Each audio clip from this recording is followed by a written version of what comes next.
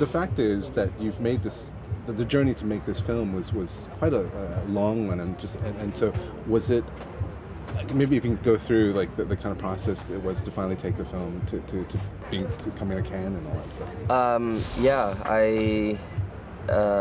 I guess it started obviously with writing. I was producing my partner Antonio Campos's movie After School, and started to think about what my first feature would be.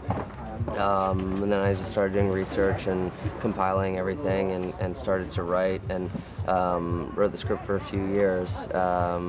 But you know, it really started to take off in 2009, I guess. Ted Hope saw After School, and then he asked what else we had, and he read the script, and when he got involved, things started to get moving, and then I made the short, Mary Last Scene, which was like a sort of a prequel in a way. I just wanted to do something that was related, but also not from the film. So I'd done all this research about how people got involved in cults, but it never made it into the movie, so I wanted to do a little piece about that.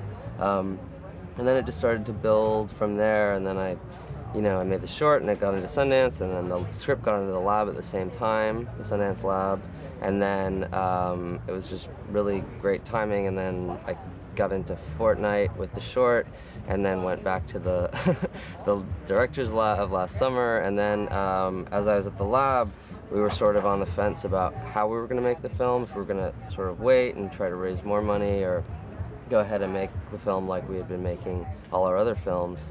And I just wasn't sure where I'd be when I left, and then so my producers were sort of prepping as I was there, and with a week left there in June last year, I decided to go ahead with it. So then we went right into pre-production and rewriting, and we shot last August and edited all fall, and then showed at Sundance, and then... The turnaround's really crazy. I mean, it really was shooting, and then like a month and a half later, you guys were, in Park City. Yeah, well, we were cutting while we were shooting, so I watched an assembly like a few days after we got done shooting. So, and the way I work with my team, we've worked together for so long. There's such a shorthand at this point, and I also like to work quickly because I feel like I just make decisions well when I have to make them fast. It's when I have like too much time to think about it that I get into trouble. So. Yeah, it was fast, but not really. Like, I've been living with it for so long and writing it for so long, and I'd done all this preparation that it just made sense, and it just worked. Was the casting of your lead a fast decision then when you first saw her audition, or did it take a while to find? It took a while to find her. My casting director had sort of had mentioned that she would bring her in sort of later in the process, and she liked her for it. But I saw everybody I could who fit the description, and it was, I guess casting was only about a 5-week process anyway, just sort of casting in New York and seeing everyone you can, and but I knew she was it when I saw her. So. What is it about Elizabeth's kind of, was it the presence or the way she kind of, like, what is it about her that you felt that, because she carries the film, she's in every scene, so it's a lot of pressure to put on somebody who maybe not have the kind of... It was her first lead role, and so it was definitely,